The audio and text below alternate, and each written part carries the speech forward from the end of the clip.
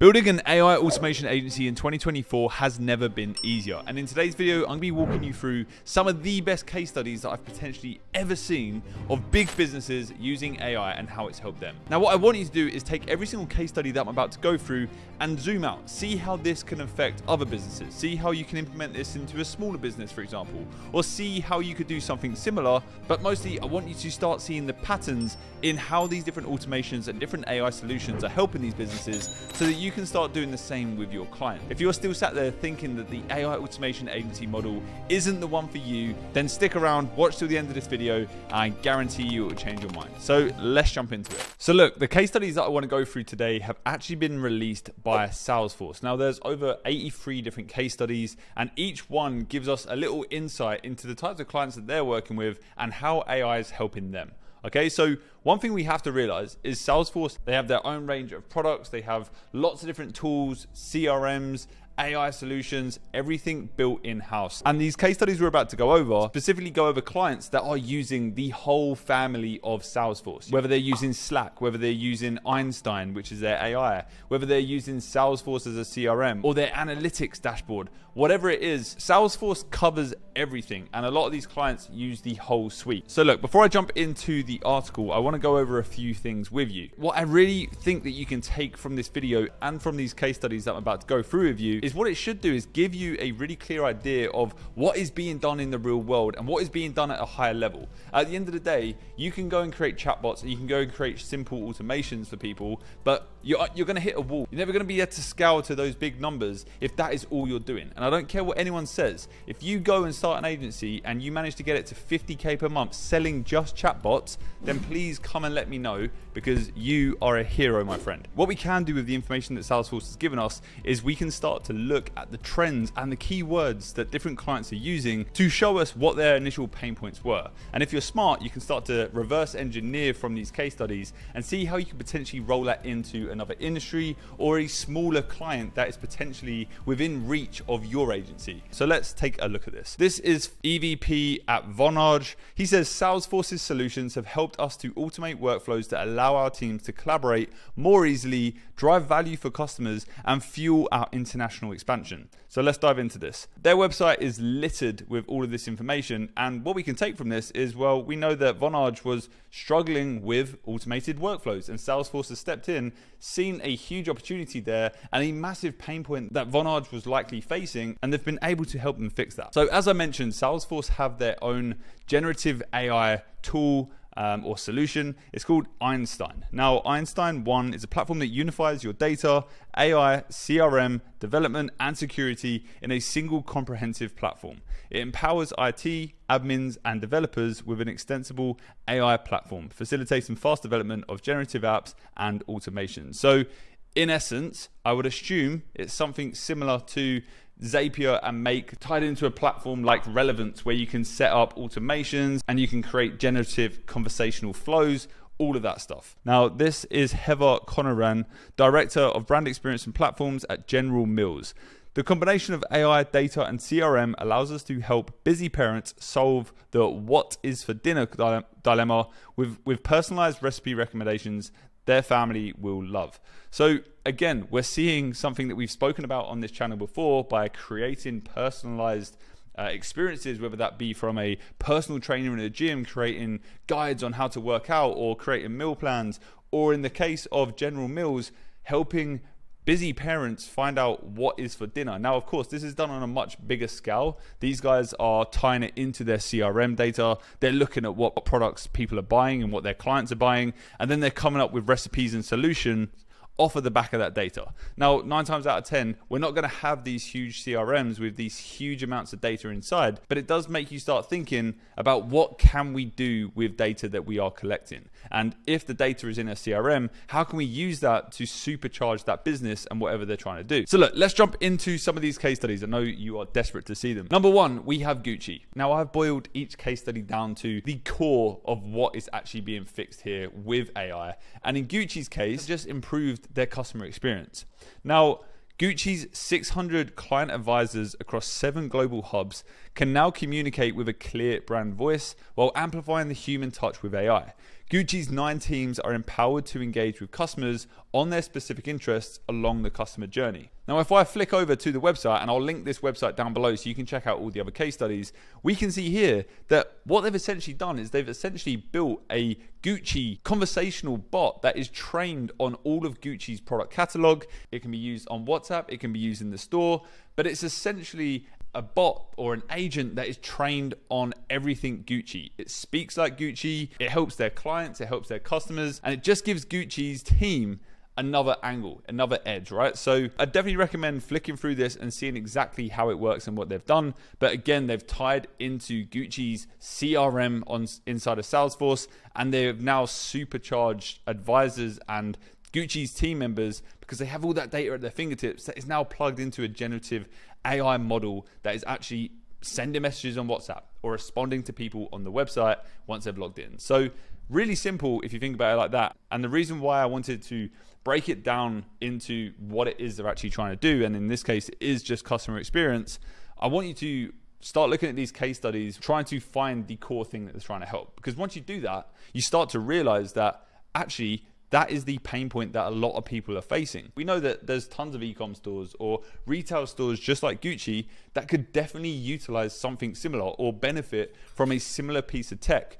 Just like Gucci's done, if they took their product catalog and they took all their orders, maybe that's done inside of a Shopify store, they looked at what is being ordered and they looked at how frequently people are buying certain things, you can start to use that data to supercharge your client's business. Think about it. Why wouldn't Gymshark be using this? Why wouldn't Represent be using this? Why isn't every single e-com store out there using some form of generative AI that is tied into the back end of whatever system they're using or CRM, and it's given personalized, customized support to that customer? So let's jump on to the next one. The next one is Make-A-Wish. Now, again, I've boiled this down to automations. Something stood out in the Make-A-Wish case study for me, which was super interesting. So Make-A-Wish previously sent thank you messages to donors manually after they made a gift. Now the organization automatically sends personalized thank you messages after every contribution. So if we jump onto the Make-A-Wish case study, and for those of you who don't know, Make-A-Wish is this like charity that helps terminally ill kids essentially make their dreams come true. You know, you see it all the time, like superheroes going into hospitals and that kind of thing, and it's fueled by donations. As we just saw, they were originally sending manual thank you messages out, so that was taking up a huge amount of time and super labor intensive. So why wasn't there some form of automation in place that handled that? So we can see here what the difference looks like. We can see that staff can now enter all of their information through the portal built on Experience Cloud. Again, another Salesforce product. This allows team members to track how many children want to visit a specific location and helps coordinate their visits more efficiently. Now, again, we can take information from that. Right now, there's probably plumbers and electricians out there that have tens of jobs every single day, and they don't really know how to prioritize what job to do. If they get stuck in traffic somewhere, they may have to call the last person up and cancel that person. What if there was a system in place that they could implement where the AI essentially looked at Google Maps, or it looked at the routes that this electrician had to take that day, and it actually started to plan their day around the current jobs that they had and the type of work that was involved. So again, we're not specifically looking at Salesforce products here. We're not looking at using Salesforce products. What we're looking at is the use cases and seeing how we can incorporate them into the types of clients that we're going after. So the one that stood out for me is, like I said, they were sending manual thank you messages, and that is all now handled automatically through another Salesforce product. But again, we can do this inside of our own CRMs. We can set up workflows, we can set up Zapier actions, whatever it may be, we can do this ourselves. Another great case study of how a huge company is using simple automations inside of their business. And to me, I was blown away because I was like, well, why the hell were they doing it manually before? It made no sense, but they were. So that should give you hope, knowing that there is so many businesses out there that need your help. Now, the next case study is Rossignol, which is a big ski brand. And again, I've taken what their main outcome was with working with Salesforce, and for them, it's customer analysis. Now, you could say customer analysis is kind of across everyone because that is what Salesforce does. They tie everything into their CRM, but especially with the Rossignol case study. Rossignol's marketing team generates 3 times more campaigns per week thanks to automated journeys and AI. Now, it dynamically translates campaign content into different languages and sends emails at times when they are most likely to be read. So again, going back to the analysis side of things, Rossignol is essentially just looking at their orders and the types of products that they're selling through their B2B wholesale network, and they're making decisions based on that data. They're analyzing that data and they're using AI to analyze that data, which is then supercharging their decision making. So again, we can look at this and we can say what other companies could benefit from this. And there are honestly an endless amount of businesses that could use something like this. Wherever there is data, if you can analyze it in a smarter way and help that business owner make a smarter decision that would ultimately lead to a higher ROI or reduce cost in staff hours or increased efficiencies, then you are onto a winner. So overall, Rossignol achieved a 300% increase in volume of weekly marketing campaigns, 2 times contribution of CRM to e-commerce revenue, which is crazy, and a 28% growth for group in 2022 to 2023, which is just insane. Now, I'm also not saying go and steal all of this information, but don't be afraid to use these in conversations or talk about these to prospective leads that you're speaking to, because at the end of the day, these are real case studies of how AI has helped these businesses. Now, this next one is a big one. This is Spotify. I'm sure we all use Spotify, and what stood out for me was their client onboarding and kind of user journey when it comes to running ads for different businesses. So let's jump into this. Now, Spotify advertising has increased the number of marketing campaigns it runs each year 5-fold, simply by automating customer journeys like registration. So the Spotify one's pretty interesting because they've done a lot of different stuff, and it kind of ties all of the case studies we've just spoken about together.